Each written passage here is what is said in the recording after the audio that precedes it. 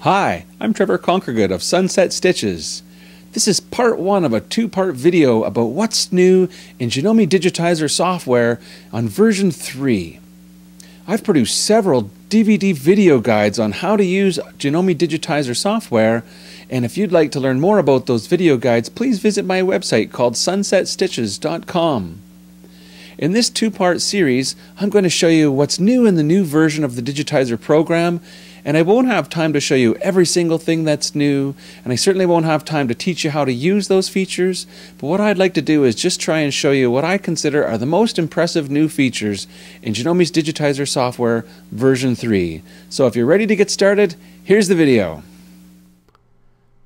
Well, there's several new things that have been added to the desktop in version 3, and so I thought I'd start by just highlighting the new things on the desktop. And probably the most notable change is now we have a filter to select your machine, and I'll go ahead and just select the MC10000, and then you can choose from all the different hoops that are available for the MC10000, and you'll notice that they've now added the gigahoop to the Digitizer software, and I actually created a DVD just about using the Janome software to prepare designs for the gigahoop and the macro hoop, so that's something new as well. We have new toolbars down at the bottom. This alignment toolbar is new.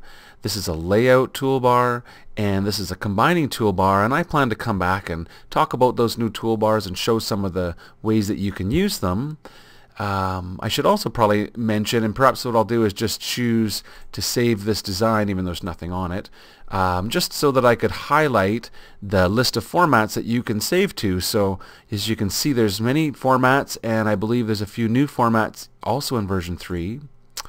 And one thing I wanted to start out by saying is if you're not sure what version you have currently, under the Help drop-down menu, we have About Digitizer.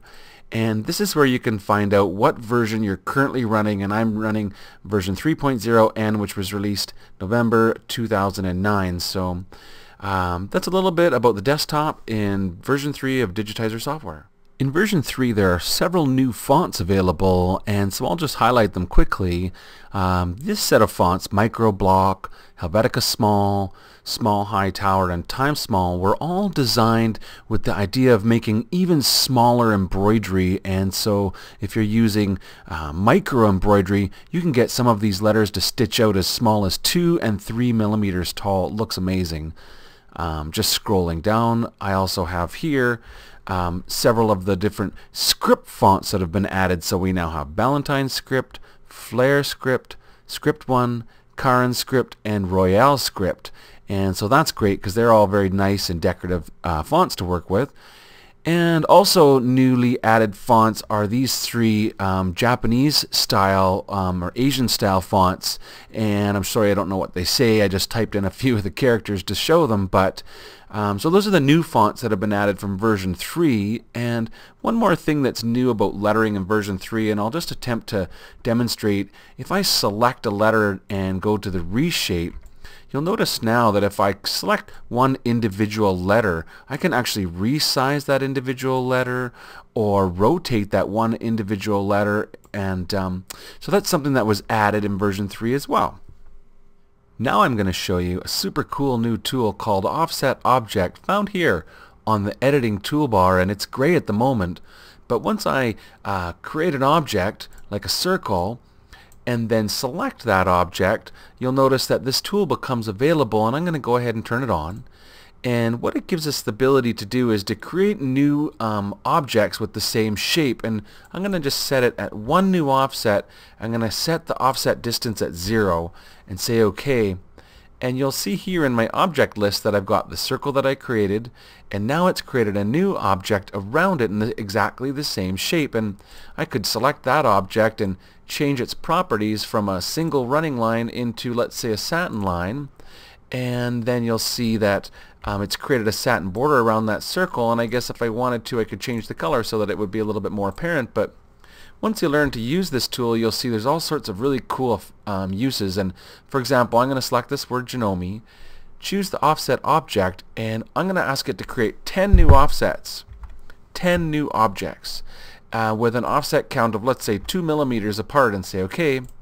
And so you can see here now that it's created around the word Janome several times over and over new objects, and each one of those objects could be modified to be any type of line, from a candle wicking line to a satin border to all the different new stitch types that I'll be showing you in a moment. So that's the new tool, very fun and cool, called Offset Object.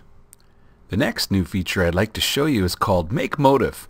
And I actually designed this heart shape that's filled in with a motif fill of hearts and a motif outline of hearts from this simple little object of a heart right here that I had digitized. And what I did was selected this object that I created. It was a simple satin stitch heart, and just choose embroidery and make motif.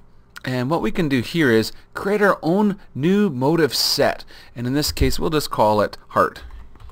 But you could call your motif set anything you want, and inside of there I get to give this motif a name. So again, I'm just going to call it heart.